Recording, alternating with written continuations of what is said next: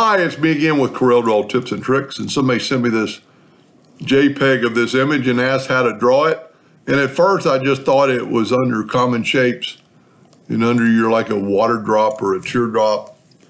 But it would take a lot of manipulation to kind of get that, even though you can make it, flip it over and kind of manipulate it. And I started looking at it.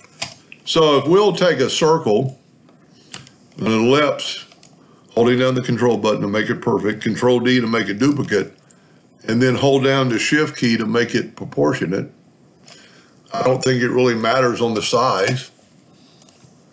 Now we're going to take a 2-point line holding down the control button, and we're going to click on our line, click on our outside circle and hit R, and that's going to put it to the right.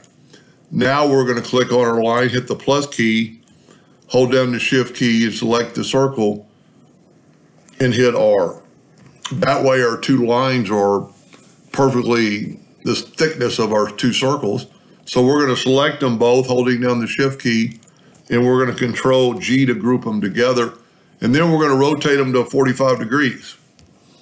Now, I'm not going to pay too much attention to the angle, but we're going to try. I'm going to hit the plus key on the keyboard and mirror them the other way, and then move them to this side. Now, we probably need to be even.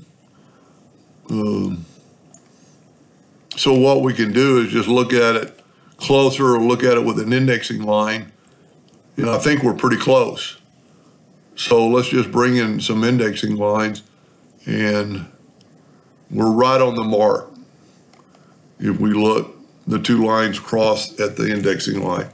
Now to get that shape, I would just take the virtual segment delete key, delete that line, delete that line, delete that line, delete that line, delete all these, whoop, a little too fast there. And you see what I'm getting at. Take the Smart Fill tool and fill that in, and that's going to seal all that up and make one shape. Now, I'm pretty close, ironically, that I picked blue too.